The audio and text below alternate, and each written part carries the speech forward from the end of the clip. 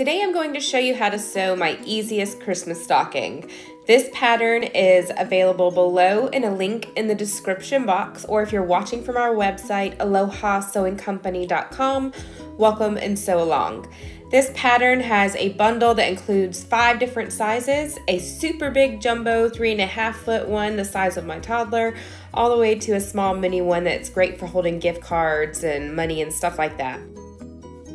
The first thing you want to do is print out the pattern pieces for the size stocking that you're going to make. Then you're going to gather your supplies. You can use any kind of fabric you want. Cotton, flannel, fleece, and velvet are most commonly used. And if you want to add some texture to your stocking cuff, use some Sherpa, faux fur, fleece, something like that. I'm using faux fur today. Today I'm making the medium size, but you make them all the same exact way. So you're going to get 2 stocking pieces that you cut out using the pattern piece that is printable. You have to cut it mirrored so that you have one facing one way and one facing the other, so that when you stack them right sides together, they line up properly. To do that, just stack your fabric with the pretty sides together and trace your pattern piece out and cut it out at the same time. Then with them still right sides together, sew all the way around your stocking using a 3/8 inch seam allowance, but not sewing across the top. Here is mine all sewn. You can see I used about a 3/8 inch seam allowance, and just be careful going around those curves and sew slowly with a short, narrow stitch if you need to. If you're using a fabric that will fray like cotton, you can go around your edges with a zigzag stitch after you clip some slits around all your curves, or you can use some pinking shears, which I highly recommend. Using pinking shears will help your fabric not to fray, and also it helps so you don't have to cut slits in all of your curves and stuff like that with your scissors, so that when you flip this right side out, your fabric won't pucker around all of those curves.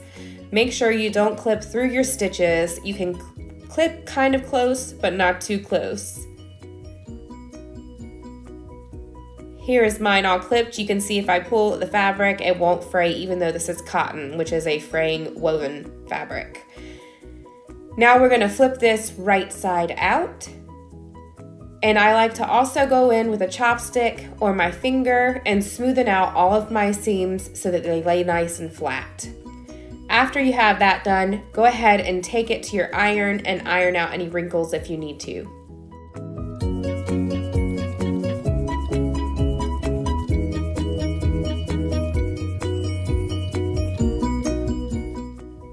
Now let's go ahead and assemble your hanging loop.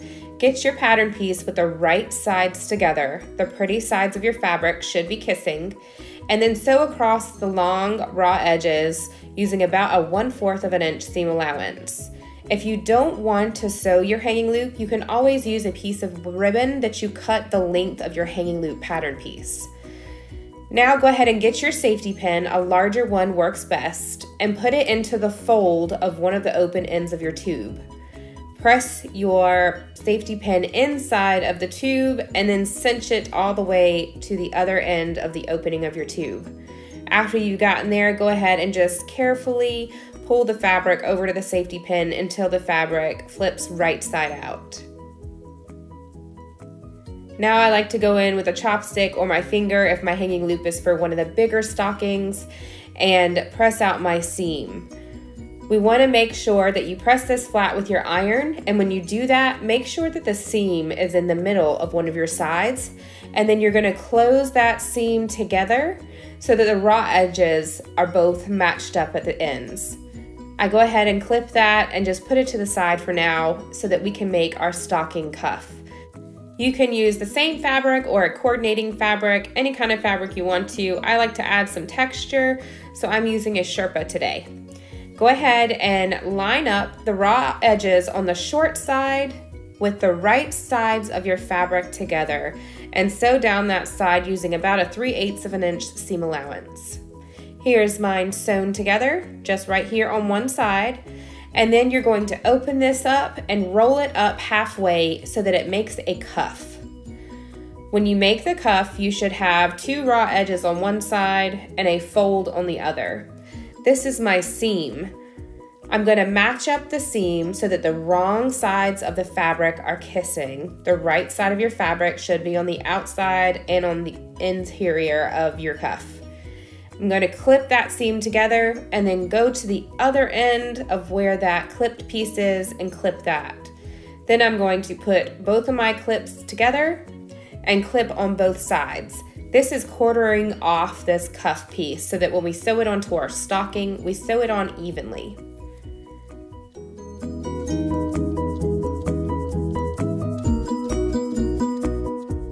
Just remember, you're pinning or clipping the raw edges, like I have done here, not the folded part of your cuff.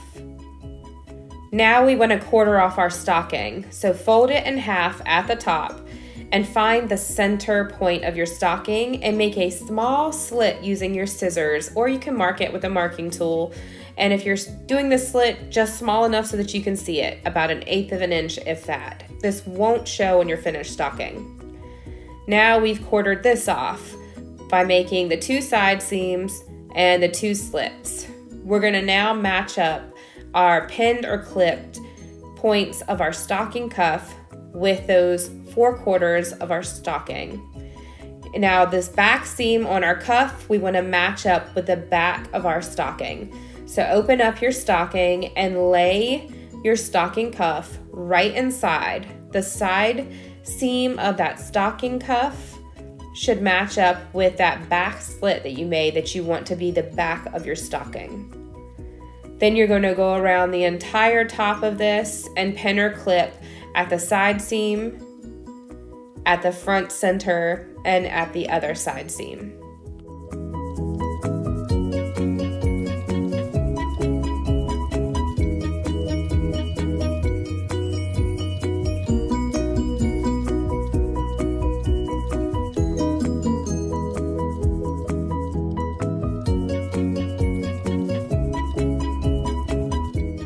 Now let's get your hanging loop. Remember, this seam should be closed and the raw edges should be at the top.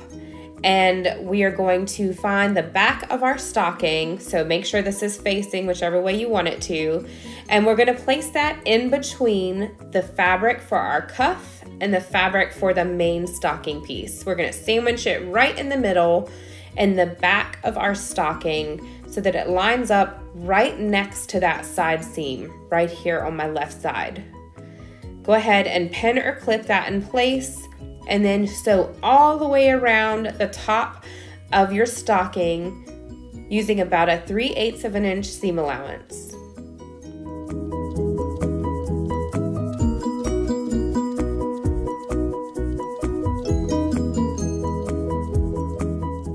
Remember to always begin and finish with a back stitch to hold those stitches in place. Then we're just going to rotate the fabric as we sew using a 3/8 of an inch seam allowance. Now, if you are making a smaller stocking like I am, this is how you'll sew it. If you are going to make a larger stocking, you can remove that free arm from your sewing machine and just rotate the fabric around your sewing machine, kind of how you would like a pant leg.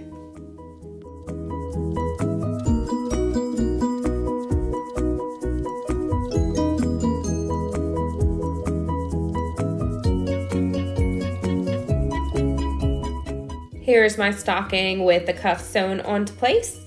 Now you can trim the seam allowance down if you want to, but it's not going to show, so you don't have to. Go ahead and pull your cuff out of your stocking, pull it all the way up, and then you're going to roll it down over top of your stocking. When you do this, you'll see the hanging loop pop out, and the best part about it is there are no raw edges and no seams showing across the top of your stocking. And you are completely finished. If you want to embroider your stocking, I would suggest doing that on the cuff piece before you sew it together, especially for your smaller stockings, because that can be difficult to get onto your embroidery machine. And you can embellish it, do anything you want to decorate your stockings, make them matching, make them for gifts. This one here is for our angel tree donation gift.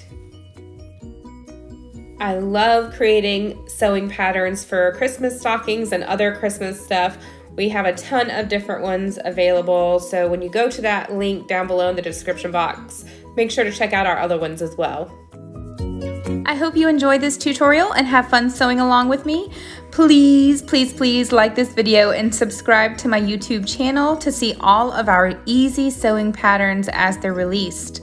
Visit AlohaSewingCompany.com, or the link is down below in the description box on YouTube to see all of our super easy sewing patterns that you can print at home so you can start to sew faster.